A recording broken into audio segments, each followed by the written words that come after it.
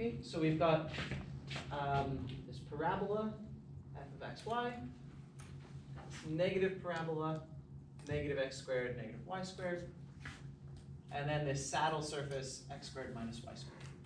Okay, and the Hessian matrices of these guys are very important. Right,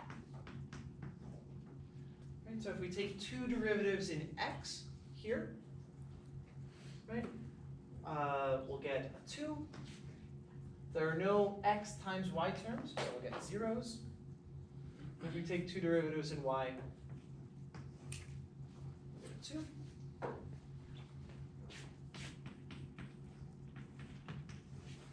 Okay. Two derivatives in x give us negative 2. Okay.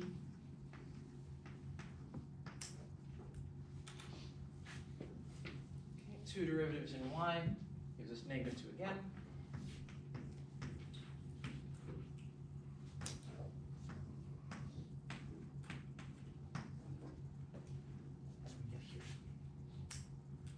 So there's sort of a deep theorem in multivariable calculus that for two variable functions that are nice enough, these are the only three patterns that'll come up in some sense.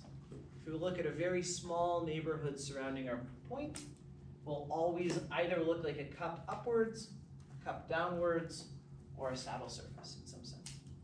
So these are sort of three key examples. And we'll use them to motivate our next theorem.